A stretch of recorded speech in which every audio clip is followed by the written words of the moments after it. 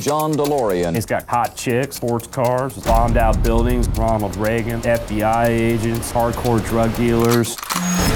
John DeLorean was the leading man Hollywood producers dream of. Are you surprised a feature film hasn't been made about your dad? Yeah.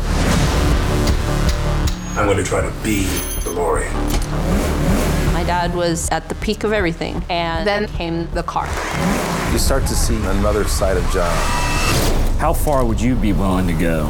You have to play music while everything collapses around him. It's like da na na na na na na na na. John didn't have the money. We were heading for insolvency. You did sell your soul. He is either a beleaguered man or he was the greatest con man to ever come down the pike.